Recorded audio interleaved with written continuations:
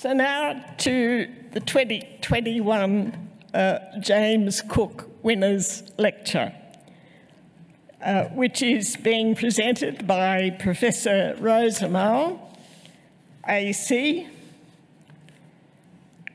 who is leader of the Particles and Catalysis Research Group at the University of New South Wales, Sydney, and co-director of the ARC Training Centre for the Global Hydrogen Economy.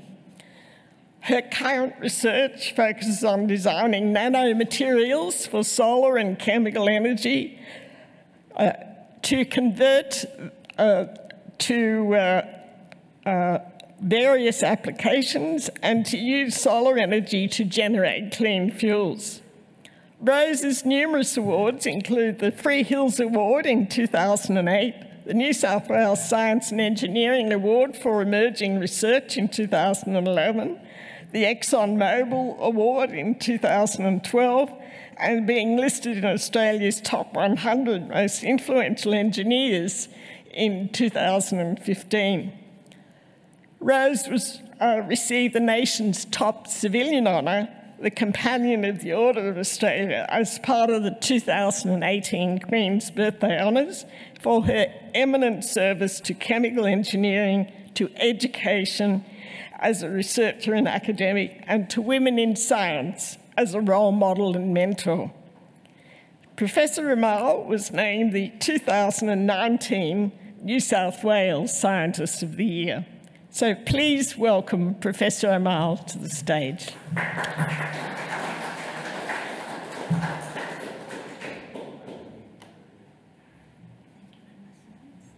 Well, thank you very much, Susan, for the kind introduction. And I also like to once again thank you to the Royal Society of New South Wales for giving me this opportunity to share with you this evening on a topic, research topic that I have been doing for over 15 years. So this is harnessing solar energy through catalysis, and this evening I'm going to talk about how to use that energy to make chemicals and fuels. Well, our sun is over 150 million kilometers away, but we can still feel its heat as well as see its brightness because of its gigantic energy. And I'm not going to bore you with all those numbers, but I guess that what I want you to get up from this particular slide is that if you look at the table there, 2 hours of sun irradiation, it's enough in order to supply the energy for the whole year for the planet. We only consumed roughly about 595 exajoule last year. So it's enormous, and there's a lot of potential of the sun energy that we can harness. When I give presentations about the use of solar energy and how we should harness the solar energy, and previously I always use the examples of that, the significance of it is about global warming, because we need to transit away from fossil fuels and using the renewable energy. And most of the time, I would say that it will be of interest of scientists like me, or engineers like me, or environmentalists or climate activists. But as you can see from the slide there, there's a lot of interest now from the government. Many nations now pledge in order to meet the net zero target. This slide is a little bit out of date because it was 8th of June 2021, and at that time, Australia hasn't committed yet for our net zero target, but at the end of 2021, Australia also joined the many countries in order to pledge the net zero target. So Australia is the highest uptake of solar rooftops in the world. And 9% of our energy now is coming from the solar energy, and it increased quite rapidly. And if you look at just the two statistics there, in 2020, because I sort of give presentations every year and I update the statistic, in 2022, you can say that 1 in 5 households have rooftop PV, but now it's about 30% of the household got the PV. And the amount of energy that coming from those rooftops is also increased drastically as well. So we all know we can use sun energy in terms of to use it and harvest it to make electricity. But as we know, sun energy is intermittent. So when the sun doesn't shine, cloudy day, we cannot use it, and therefore that we need to store it. And mostly we normally use battery in order to store it. Yes, it's one of alternative, but there are also some disadvantages, like for example, battery only can store sort of short time periods. If you want to store the energy for weeks and months, you have to use alternative. That's the reasons that people looking at other alternative is to store that sun energy in chemical molecules, for example, hydrogen. And you might heard that there's the potential of exporting hydrogen that's produced by sun energy to different countries like Japan, South Korea, even to Europe like Germany as well. So those are the things that people think that also we can use in terms of harvesting the sun energy, not just to use this as electricity. So how does my research fit into this? So my research is, as a chemical engineers, we're looking at designing processes in terms of to make or manufacture chemical. And one of the research that I'm working on is, for a long time, is to design catalyst or catalysis system. And in my research here, we're looking at to harness the whole solar spectrum. So if you look at the solar spectrum in the left side, we got about 5% of UV light, about 43% of visible lights, and about more than 50% of the infrared, which is the heat. So my research is looking into using the catalyst to harvest all those, the whole solar spectrum. And using the photocatalyst in order to harvest the photon of the sun, so the light of the sun, using the thermocatalyst to harvest the infrared part of the sun, which is the heat of the sun. Or we can also use the electricity that from the sun energy, so using the solar cell to generate the electricity and use the electricity to activate the catalyst in order to drive the chemical reactions as well. So those are the research that I'm doing, is to use the catalyst in order to harness the whole spectrum of the sun energy. I was actually talked to my older brothers recently because I was telling him about my project, my work, which is harnessing sun energy to make hydrogen. And one of the projects that we're doing, funded by DFAT, is to look at feasibility of shipping that hydrogen to Germany. So I was telling him that, I was working on harvesting the sun energy and making hydrogen and bottle it, putting in a bottle, and then ship it to Germany. And he said, did you remember when you were little, maybe about 4 or 5 years old, you used to ask us whether we can catch the sun and put in a bottle and use it at nighttime. I came from Indonesia. I came from a city called Medan. And around 60s and 70s, we always have a blackout. And so at nighttime, we have to use candles. And I always sort of say that, why can't we, catch the sunlight? And maybe I thought that like catch, fireflies like that and use it at nighttime. So I think that perhaps subconsciously it's already in my mind that, I would like to harvest sunlight one day and to use it in terms of to power, our planet, to power the chemical manufacturing as well. And mentioned about catalyst a number of times, and it also, my title, I have catalyst. So what is actually catalyst? So catalyst is a substance that you put in the chemical reactions, and what it does is that it will speed up the process. Without catalyst, the chemical reaction will not occur, or will occur but very, very, very long time. So the catalyst, when you put it in, the reactions, what happens is that it will lower the activation energy. So the cartoon there, it sort of indicate or show it to you what the catalyst actually do. It gives you a shortcut of the chemical reactions.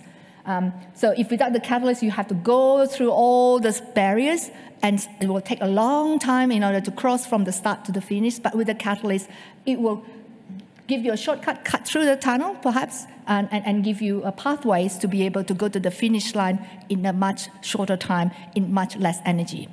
But the thermodynamics of it will not change, so the energy of the reactant and energy of the product still remain the same. It's just the pathways is changing. So that's what the catalyst is doing. So when we're talking about photocatalyst, which is a catalyst that is activated by sunlight, that means that without that catalyst, the sunlight alone will not be able to drive that chemical reactions.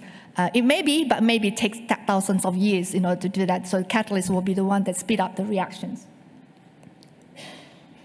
And in my group, we're using different methods in order to make catalysts, because it's sort of part of the thing is that, and I always sort of say to people that the different methods is actually give you different properties of the catalyst. We're using the flame synthesis method, so it's sort of flame is the reactor.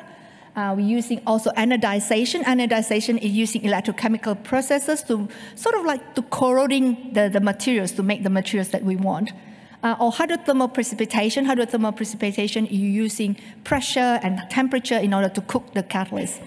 I also like to use the analogy like, when you're cooking food, flame synthesis is like you're using torch. So if you want to make a Aburi Wagyu, which is a short residence time, but cooked just at the high speed, then you got that type of catalyst.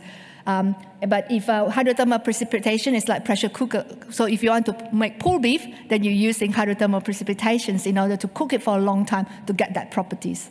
So the same things when we make catalysts, because the different catalysts will have different properties that suit different applications. Some catalysts, you want it to have a lot of defects, a lot of vacancy, which is suitable for a certain particular reactions or to be selective as well. While other catalysts, you want it to be more crystalline, more cooked, so then you're using process like hydrothermal precipitations to make it. Photocatalysis, as I mentioned earlier, is a process that you're using the catalyst to harness the light of the sun. So how does it work? This cartoon will sort of show it to you how it's sort of activated. So it's a very simple way. In fact, that in reality, it will be much more complicated. So if you have a photocatalyst, if you illuminate with light, then it forms this so-called the electron hole pairs. So with the electron hole pairs, holes is like an electron vacancy. So if you have water molecules or organic that's in contact with these holes, that means that they will have an electron transfer. So the water molecules or the organic will be oxidized. So if it's a water molecule, it will form a hydroxyl radicals. And the electron that was generated will be, if you have oxygen in the environment, if you have air, the oxygen will react with the electron to form some sort of activated oxygen as well. And all those activated oxygen and hydroxyl radicals are very highly oxidizing. So in some of the applications that I worked on earlier, which is to looking at degradations of organic pollutants in water, if I have the photocatalyst, I illuminate with the light, and I have organic pollutants in there, say for example dye, the dye will be discolorized. So the organic pollutants will be degraded or oxidized to form CO2 and water. So it's one of the ways to be able to clean up some pollutants in water. And the good thing is that normally when you wanted to oxidize organic like that in water, you need to put in chemicals like hydrogen peroxide or permanganate. But with the photocatalyst, you can put the photocatalyst and then you can put illuminate with the light, and that's all you need. And the catalyst can be used again and again. I think one thing that I forgot to mention is that one of the good things of catalyst is that it will not be consumed during the reaction. So it's a material or substance that you can put into the chemical reactions, lower the activation energy, speed up the reactions, and you can use it again and again.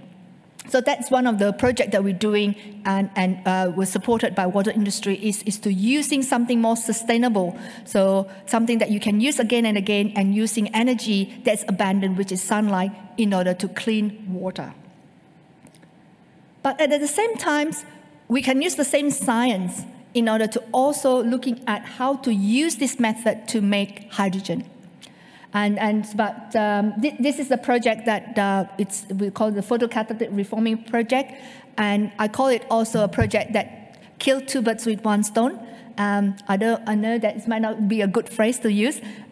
What I mean is that it's a one process, but with that process you can make hydrogen from this process using sun energy as the renewable energy, and you can also make other organics as well. You can selectively oxidize that organic to make a certain products that you want.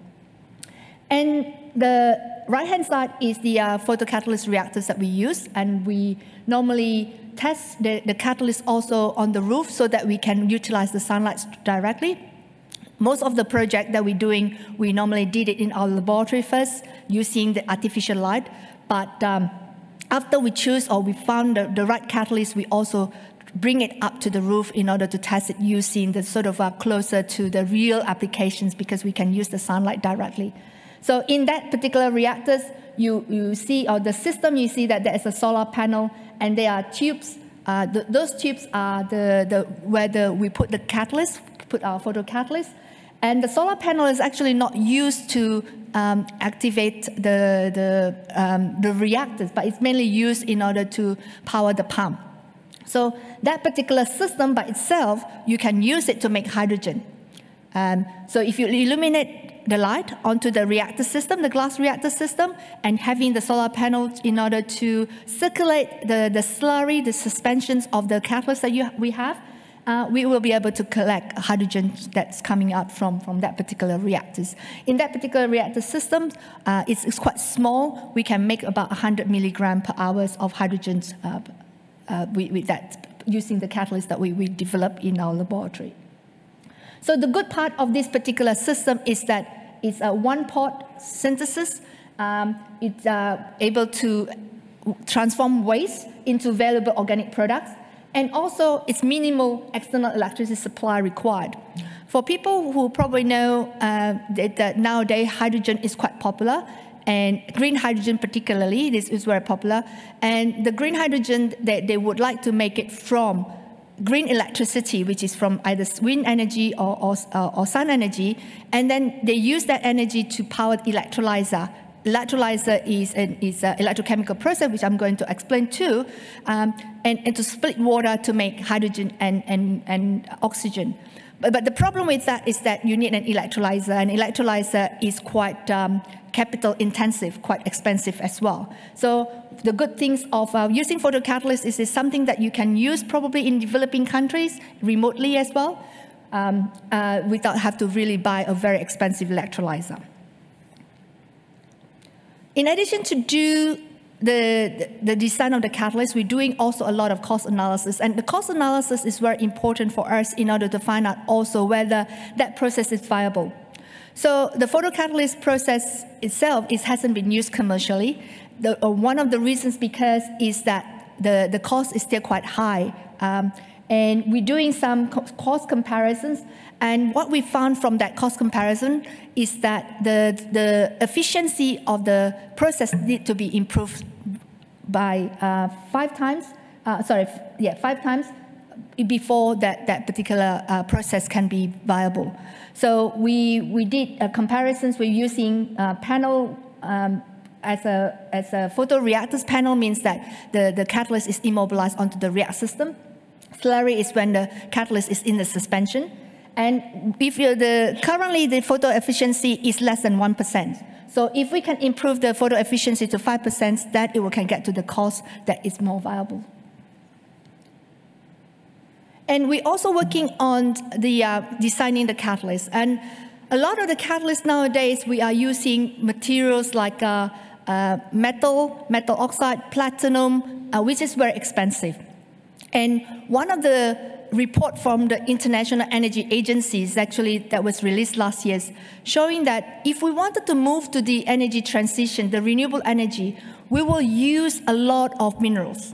Because a lot of the things that we're talking about now is, we're going to use battery that require a lot of lithium and require a lot of cobalt. And if we're going to use, for example, like I mentioned, about electrolyzer or solar cells and so on, we use a lot of minerals.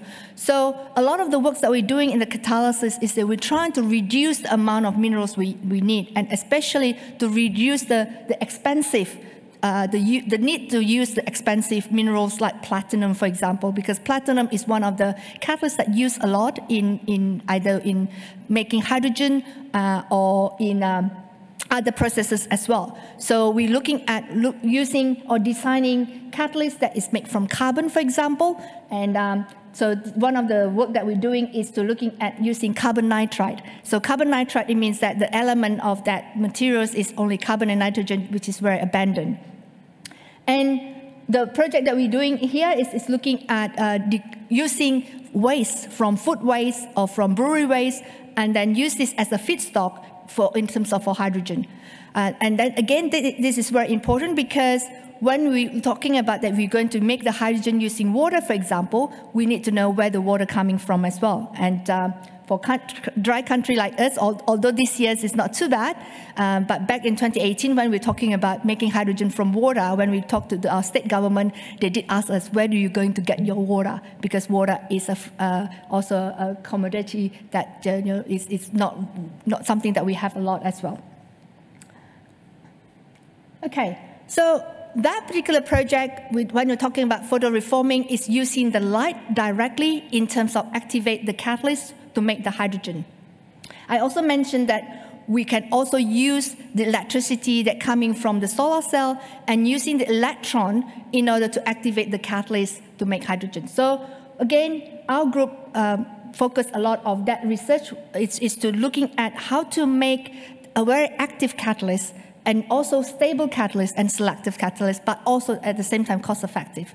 I did mention that the minerals that we require for the energy transitions, it's going to be a lot, and it's going to be probably a bottleneck in the future in order for us to meet the net zero targets. So there's a lot of efforts now in the research community that working in catalysis, including our group, is to looking at how we can reduce it. Because some of the times we cannot really change the catalyst. We might still need to use something like platinum. But if we can reduce it 20 times, that means we use 20 times less of these critical minerals, and we can make it a bit more sustainably. And we're also looking at how to recycle that as well. So in this project, we're trying to make the catalyst into a sort of cluster of single atoms. It's very interesting as well, looking at the evolution of our research with time. Because back in 2000, 2002, most of the time when we're talking about making catalysts, we're talking about nano catalysts. At that time, nano is already quite small. And a lot of research centers, a lot of projects, a lot of grants, and you can see that it's nano. They want to make nano catalysts. But now, 20 years later, people wanted to look at single atom. People have already the capability to be able to probe, to understand how the single atom catalysts work, and also have the facility to be able to really understand how the single atom or cluster of atoms work. So a lot of focus now in the research of catalysis, including the harnessing solar energy, is to make it small and to really reducing the amount of catalyst mineral that were required as well. Seawater for hydrogen generation. So that's also one of the work that we're doing is to look at how to use seawater directly. Because as I mentioned before, fresh water is also a precious commodity.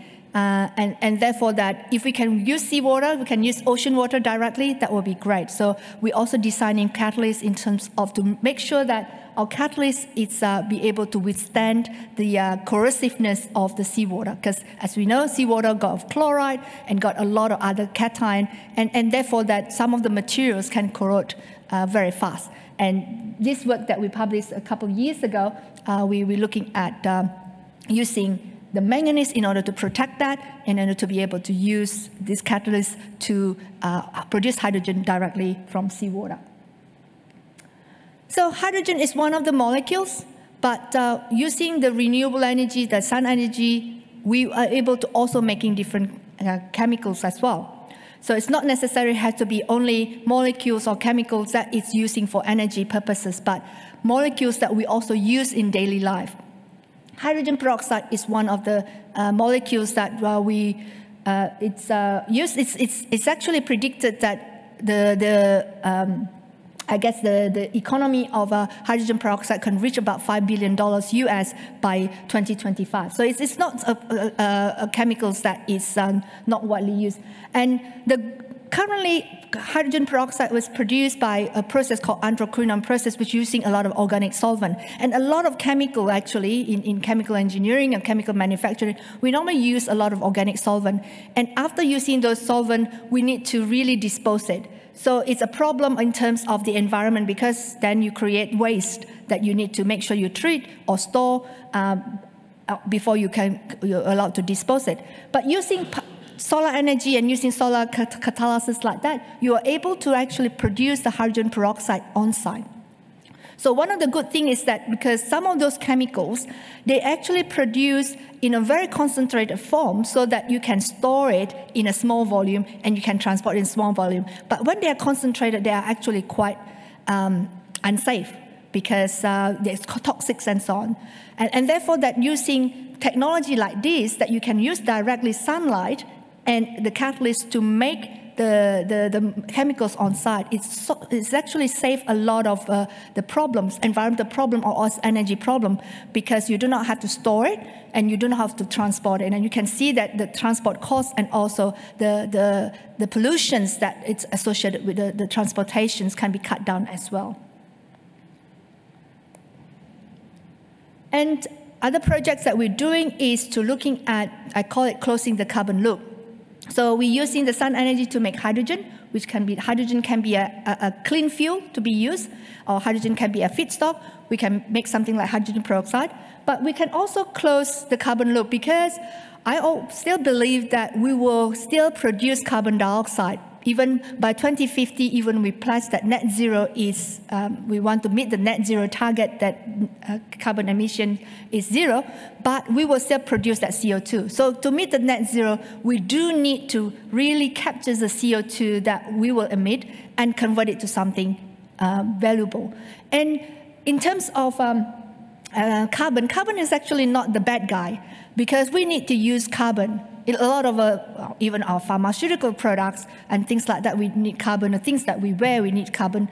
Plastics, everything, the commodity, the surfactants and shampoos and everything. So we can use those waste carbon, but as long as we're using a sustainable energy to be able to convert it, then we will be able to meet our net zero target.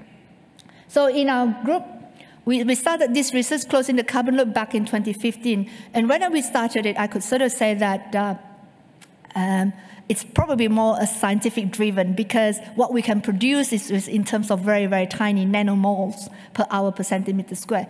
But because of the, I guess, the interest and a lot of research putting into that, by 2019, that's already been increased to hundreds of micromoles. And recently, it's already reached millimoles. And in a bigger system, we will be able to produce the syngas.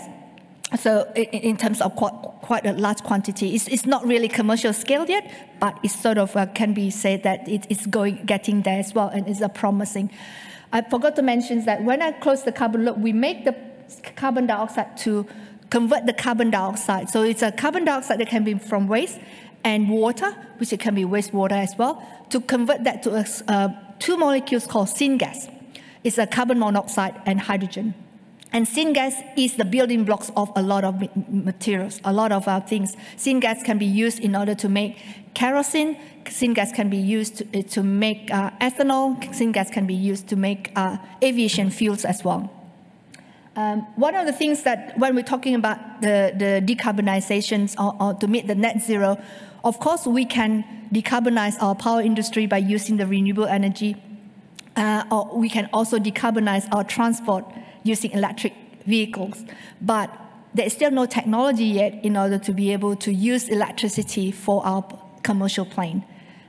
So one of the things that the aviation industry look at is to see how we can use, again, sustainable energy, like renewable energy, like solar energy, in order to using CO2 from emission or CO2 from biomass and water and hydrogen to make sustainable aviation e-kerosene. And there's a lot of projects and even many countries, including Germany, they are looking for countries that can export sustainable aviation fuel as in the form of, they call it e-kerosenes or power kerosenes that they would like to import. And I think that it's one of the ways that I see that hydrogen and a lot of this technology can really help to decarbonize those so-called hard-to-abate industries. I forgot to mention, yes, so from 2015 into 2022, we actually upscaled our productions of the syngas, and now we are at the stage that we are quite comfortable to talk to also industry to looking at asking their help in terms to help us to sort of upscale it to commercial stage. I'm just trying to look at my time, 7:11. Okay, so we're also looking at things to make sure that if when we use it in practical applications, it's still valid. Because, you know, in laboratories, normally when you're talking about the stream of the carbon dioxide, it will be a clean CO2 because we buy only CO2. But if we're going to use, for example, CO2 that coming out from emission, so the real plant, they normally will have impurities, like they probably have the NOx, the nitrogen oxide, they have SOx, which is sulfur oxides. And all of those things are very important in our studies to make sure that if you've got impurities, does your catalyst actually be able to still active, still perform accordingly. So a lot of our research here as well, that we're looking at how to be able to make a catalyst that's stable. So when you design a catalyst, it's not just the activities is important. Stability is very important because you don't want to make a catalyst that only works for 1 hour and then you have to come and replace again and again. So a lot of our research is looking into make sure that the catalyst that we make can also withstand the impurities of the stream, the reactants that we make as well. So I talk about using the sun energy to make hydrogen. I talk about sun energy to make hydrogen peroxide. I also talk about closing the carbon loop to convert CO2 to syngas.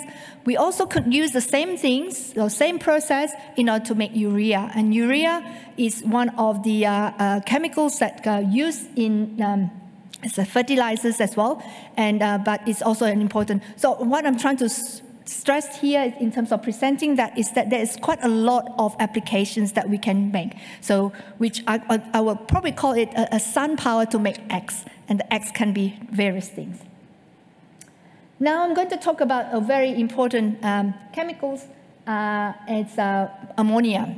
Ammonia is used as fertilizers, and I think that it's very important chemicals because this is the chemicals that are probably responsible for the 7 billion populations that we have now, because fertilizers are important in terms of growing food. And one of the authors or co-authors of the papers is here today, Emma, sitting on the audience. Thank you, Emma, for coming to support me. So the process that normally we currently use in terms of making ammonia is called the Haber-Bosch process. So it's a 100 years old process, and it's a good process. It has been refined, but it uses high temperature, 400 degrees, and very high pressures as well, hundreds of bar, hundreds of atmosphere. And it utilizes 1% of our electricity energy in order to make those ammonia globally. And it also emits a lot of CO2 as well. And the reason is because we normally, to make the ammonia, we need to make hydrogen, and the hydrogen was generated using fossil fuel. So when you get that hydrogen from the fossil fuel, you produce a lot of CO2. So the process that we developed here, that was a few years ago, is a hybrid plasma electrocatalysis process, which all of those can be powered by renewable energy, by sun energy, hopefully. We can use the sun energy from the solar cell to power the plasma, and then with using, again, the sun energy to power the electrochemical processes as well. And the good thing is that this will be done in ambient condition, and we can only use, we only need air and water. So air will have the nitrogen in there, 80% of it, and we got the water. So air and water with the plasma system. The plasma system will break that triple bond of the nitrogen, which is a very, very strong bond, and to form NOx. And the NOx will then be sent to the electrochemical process in order to convert that to ammonia. Oh, okay, I forgot to show this. So this, I already mentioned about this one, which is that this is a Haber-Bosch process that I mentioned before. It's a process that has been used for 100 years. And because of its rely on fossil fuel, so therefore there is emissions. The emission is heavy and also requires significant infrastructure. So our process is utilizing this plasma, and the unit of the plasma that we use is that we utilize both the spark and the glow plasma. And Plasma, if you not know, is actually ionized gas. So it's sort of like lightning. So if you see lightning, that's the plasma. So we actually generate lightning in the system using the electricity and using our also our catalyst in order to cut down the electricity required. And that plasma is actually the ionic gas. Ionized gas will actually break the triple bond of nitrogen in order to form the products that we want, and therefore that we can convert it to ammonia. So that is if we want to use air and water in order to form ammonia. But we can also use the waste, because I guess that this is one of the things that we need to look at nowadays. I keep on referring myself as a sort of chemical engineer, and looking at how we can use the waste in order to convert that waste, like a circular economy, to convert it to products. So NOx actually, it's an emission from a number of industry, including power plants. It's also, you can find NOx in the wastewater treatment as well. So all those NOx, actually, if we collect that, we can actually using electrochemical processes in order to convert it to ammonia. So if ammonia is a useful product for fertilizer, or people also now looking at ammonia as a shipping fuel, so fuel for maritime. So if that's the case, then we are able to using waste rather than fossil fuels in order to make some of those chemicals that will be useful for either in the chemical industry or in the energy industries as well. And we did some economic feasibility, because I think nowadays with a lot of the research, you do need to take into account the economic considerations if you wanted to start to talk to the industry to support your work. So we did do that, and from our work is that our catalyst currently can the activity, normally the activity we sort of looking at from based on the current density that we can generate. So if you look at the graph there, one of the things that the criteria we use is looking at the current density, because by looking at the current density, then the current density is associated with amount of products that you can produce. So for example, the figure E there, the catalyst, the best catalyst that we have there, we can actually generate about 150 milliamp per centimeter square, and that's equivalent to the ammonia yield of about 400 micromole per centimeter square. So from when we did the economic analysis, we found that if we able to use this or make this in a large scale, the ammonium cost will be $7 or roughly about $8 per kilogram, which is still quite dear, quite expensive. In order to meet the criteria that the U.S. Department of Energy sort of used, we need to go down to roughly about $4 per kilogram. We need to increase our current density to 800. So we need to really increase that by 5 times or 6 times. Therefore, there's still lots of room to improve. That means that we still need to really do more research in terms of trying to looking at the system and catalyst to be able to improve that as well. So again, doing the cost analysis, we can go back also to know what is the bottleneck, whether the bottleneck is in terms of the catalyst because of the performance, or the bottleneck is in terms of the cost of the electricity. And in that figures is that, of course, the cost of electricity is playing a big role, but also the performance of the catalyst plays a big role as well. Okay, another system that we're looking at is that photoelectrochemical processes. With the photoelectrochemical processes is that what we have is that we illuminate both sides of the electrode with the sunlight. So the good things of these photoelectrochemical processes is that if you illuminate it with the sunlight, you do not need the solar cells, and then using the solar cell, the electricity from the solar cell to power the electrolyzer, because I mentioned before, the electrolyzers is quite costly, quite expensive. And also, if you have different system, you do also need the power converter. You also need to also have perhaps a buffer system, like when the solar cells, there's no sunlight, you have electricity from the sun, then you have to have a battery in order to buffer it to make sure that your electrolyzer is performing. Because some of the electrolyzer you cannot just switch on and shut down all the time, because it doesn't really work that way. And therefore that we're looking at also system that we can using photoelectrochemical processes. It's sort of like a leaf.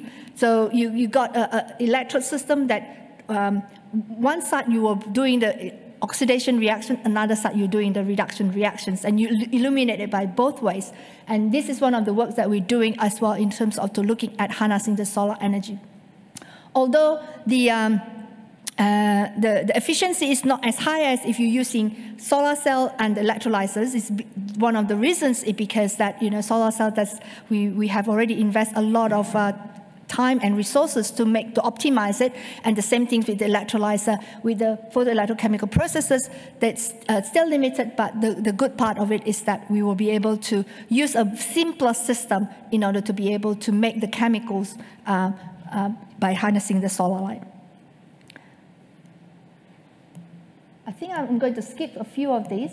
Now, because I'm conscious about the time, I'm talking about harnessing the light, which is the photon, and to activate the catalyst to drive the chemical reactions. I also talk about using the electron that coming from the sun energy in order to activate the catalyst, drive the electron.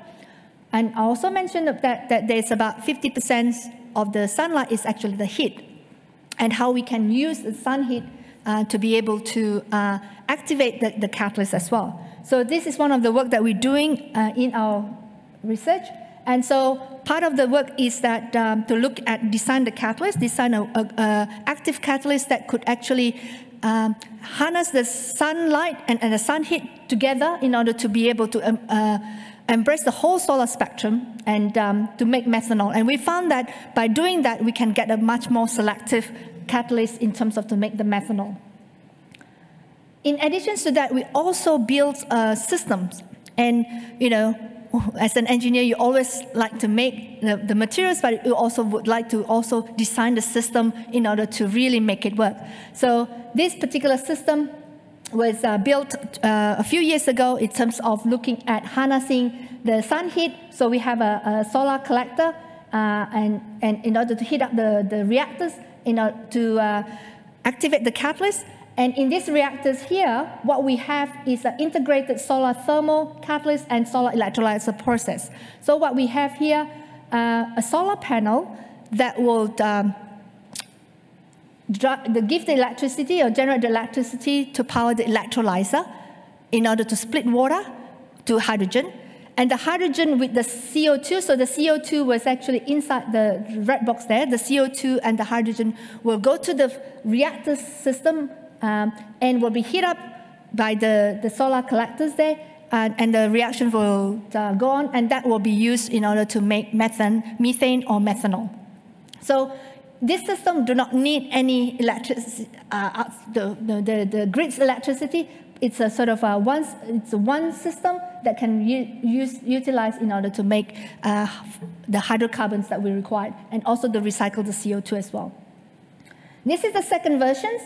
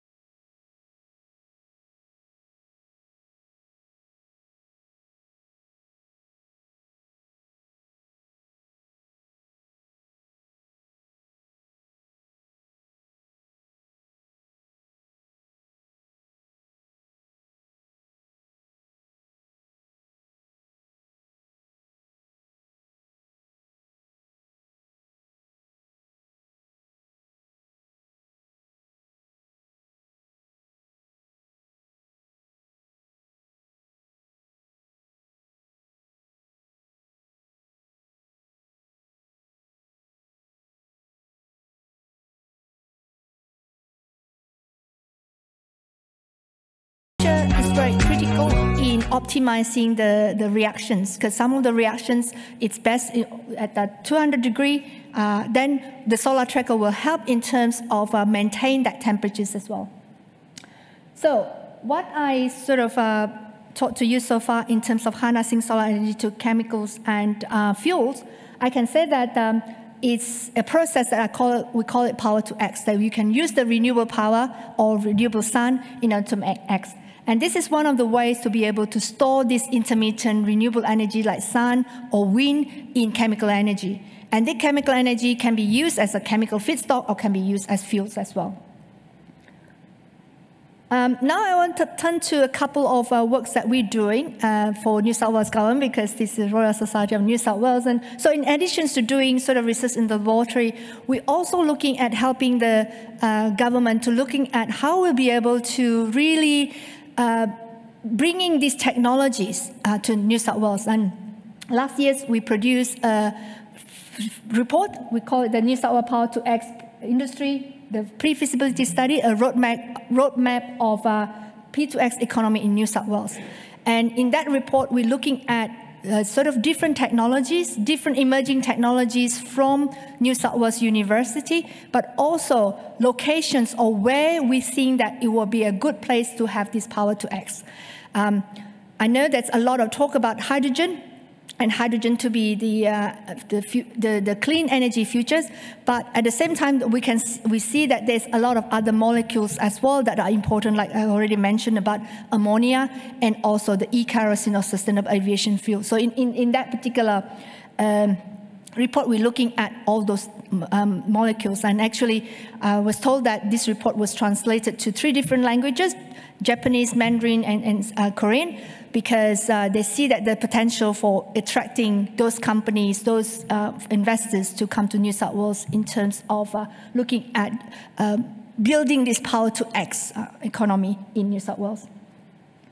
And recently also we awarded the New South Wales Decarbonisation Innovation Hub, and this is a hub in order to provide a platform to foster development and commercializations of decarbonized technologies to meet the net zero target, and also for economic benefits, because nowadays when we talk about decarbonization, it's not just about, you know, climate change. Yes, definitely it's very important, but it's also to build the economies as well. So we have the hub, and under the hub there are 3 networks. We got the land and primary industry network, have the electrification and energy system network, and I'm responsible for the power fuel, including hydrogen network. And in that network, we're bringing together different companies. Some of the companies are not companies in the New South Wales, but we're bringing them into New South Wales in order to build the whole value chain. Because when you make power fuel, you cannot be just one particular company. You need companies that generate, have the technology to generate the electrons, the renewable electron. You need the companies that, in terms of the electrolyzer manufacturing, you need the companies in terms of also the pipeline. So we're talking about that you're working on, you know, sectors from hydrogen plumbers to finance sectors as well. We're going to bring the financial sectors as well in there in order to be able to evaluate and analyze the economy of the power fuel in New South Wales. So I guess the take-home message of you, the potential of sun energy is enormous. As I mentioned from the numbers there, 2 hours of sunbeams, that's enough to power this whole world energy for 1 year. Another thing that I guess that when people talk about, okay, energy transitions, good, that's great, but where will the minerals come from? So if when you're talking about energy transitions, if you wanted to use solar panels, you want to use wind turbine, where will be the minerals come from? They will be from mining, right? And therefore that it's very important that we also decarbonize those mining industry, not just to decarbonize our power industry. And when I'm talking about the technologies that required in harnessing the sun energy through the catalysis, I mentioned a lot about electrolyzer. The electrolyzer would require, for example, if it is the proton exchange membrane electrolyzer, we need platinum, and again, all those are limited resources. So we need to make sure that we take into considerations when we're looking at energy transition, not just the source of the energy. Yes, the renewable energy, sun is always there, but the minerals are limited. And when we talk about harnessing the solar energy, currently most of the people are just talking about harnessing that sun energy to generate electricity. Yes, that's definitely, we should do that power.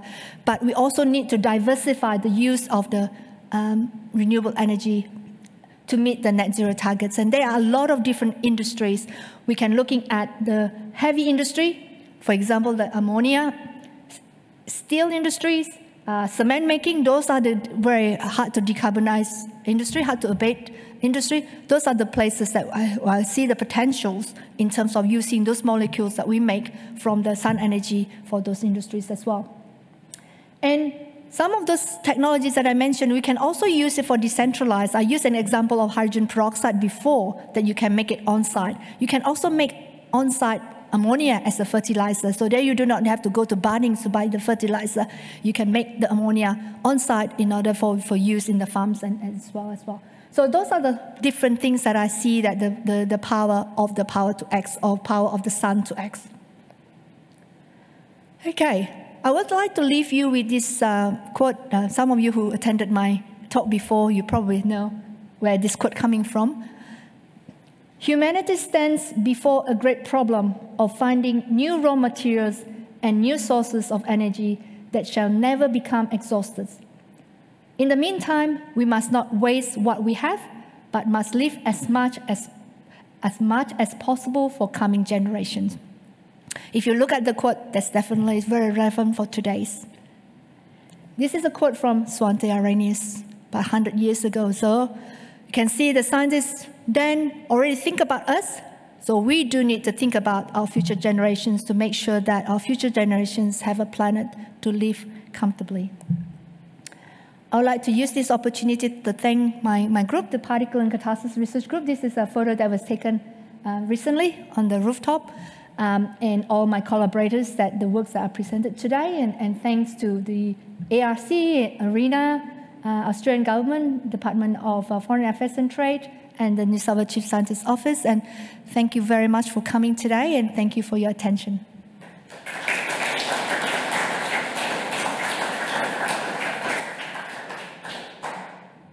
Thanks very much, Rose. Now it's open to questions.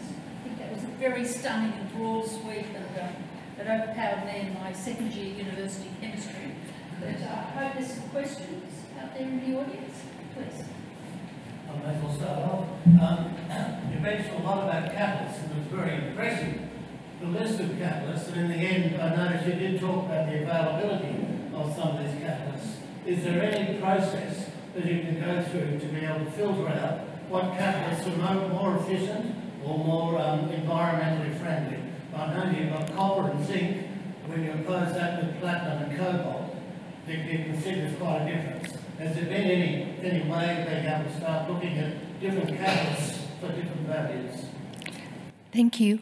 That's actually part of the work that we're doing. Say, for example, the platinum. The platinum is still one of the best catalysts for many different applications because of the noble metal like that is normally very stable, while catalysts like nickel, for example, they're normally good, but the stability is less. So sometimes in our work, what we're trying to do is that because platinum is much more expensive and also rare, so we couple it. So we're using nickel and platinum together.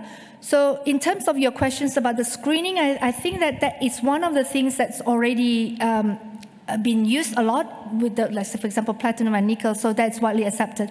The new catalyst, for example, that again, we need to diversify it. We need to look at different minerals so that we can also use the minerals that it's never been used before. So those are the things that we currently actually have a project of using machine learning to try to help us as well. So we're using machine learning and theoretical calculation to screen those catalysts in terms of to look at the electronic properties.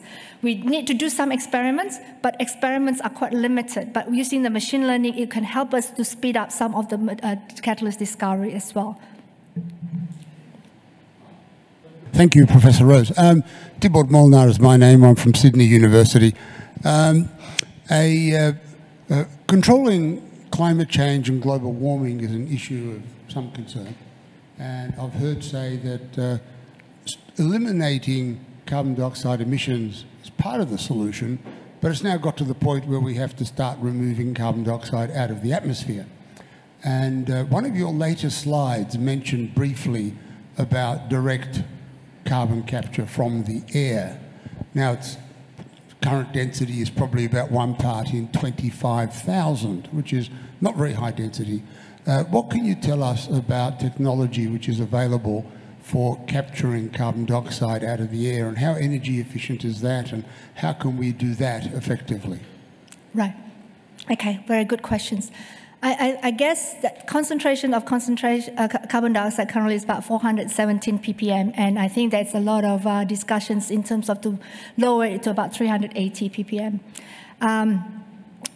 The direct air captures depends on who you talk to, and yes, definitely it's very energy intensive currently, and it needs to be improved because, as you sort of say, the concentrations. But so now there are quite a number of materials they're making. Like, for example, in Sydney University, they have got the metal organic framework, and our group also working on that as well, to looking at the way of be able to capture the CO2 more efficiently. And I think other things that people also use in terms of is using scrubber. But again, it's because of the low concentration, you have to keep on pumping again and again. So to answer your questions, the technology now hasn't reached there yet. But I think we need to find that technology. We need to discover the technology.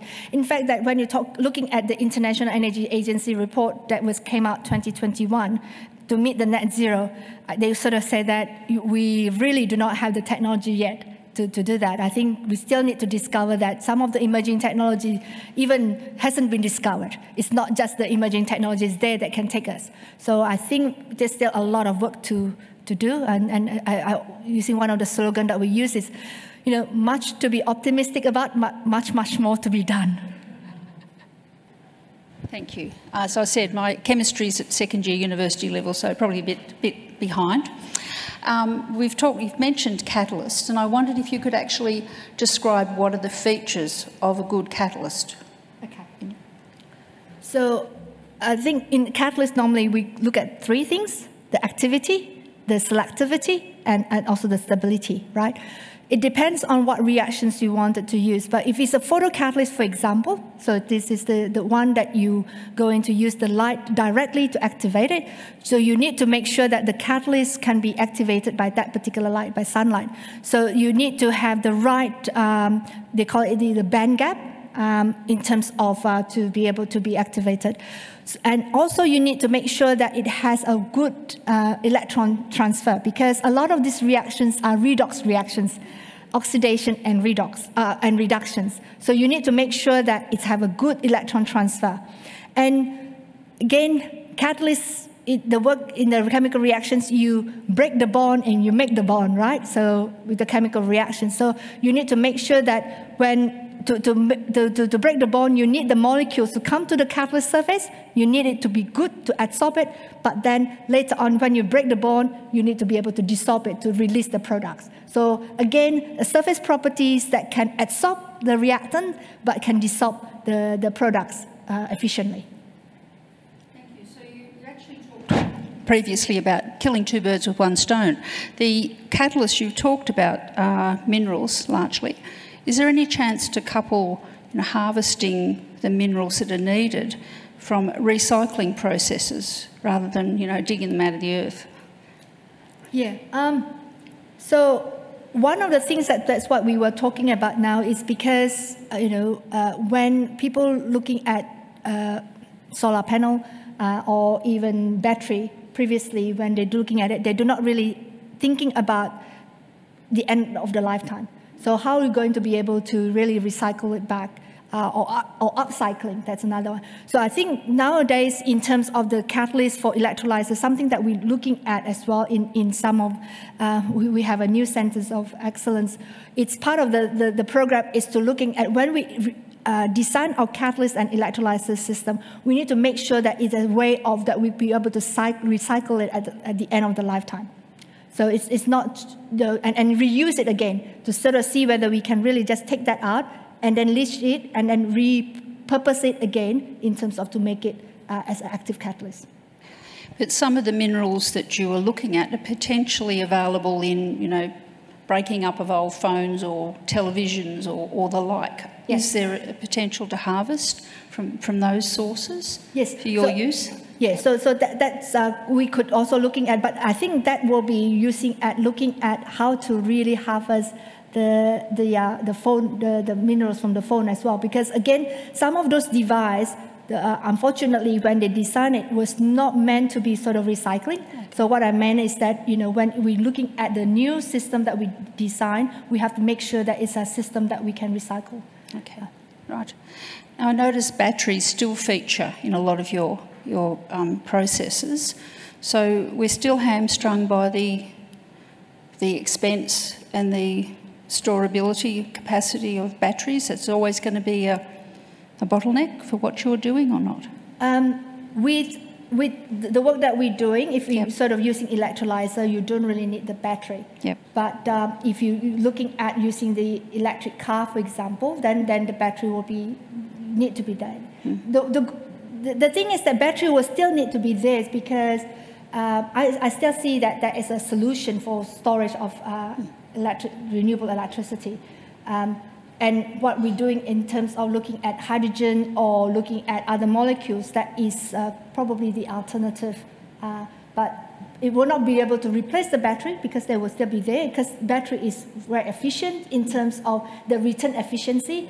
So you got the electricity coming from the solar panel, stored in the battery, and then 70–80% can be sort of generated again as the electricity, while other processes like the hydrogen fuel cells, the efficiency is much lower. So I still see that battery will be still up there for many applications, but for hard-to-abate industry, say for example, the aviation fuel, as I mentioned, the sustainable, we will not be able to use the battery because it will be too big of battery required in terms of to fly a commercial plane. So those are the ones that I see, the power fuel that we're talking about before, that will be one of the solutions. Okay, great, thank you. Yeah. Now, any more questions out in the audience? Thank you very much, Rose. I always learn something new. I'm curious, and this might be asking you to look in a crystal ball, but through your talk you spoke about, initially looking at waste remediation and now shifting toward energy being a real key driver, and similarly with catalysis about nanoclusters into single atoms is where the focus is now. Do you have any predictions of in the next 10 or so years where focus really needs to shift so that we can drive the transition forward? I think what we need to focus on now is also looking at, I think, recycling and upcycling as well. Because this is something that I feel that, there's still a lot of people, a lot of the industry do not really think that this is going to be a problem, the lack of the critical minerals. Because from again, I always refer to International Energy Agency report because I believe that they could give a very good report. It's the needs of those critical minerals for the energy transitions is really alarming. And I think I would say that in terms of looking at the new process, the new technologies later on, is to make sure that the technology we develop something that we can recycle, repurpose, if not, or reuse as well. It will not be sustainable.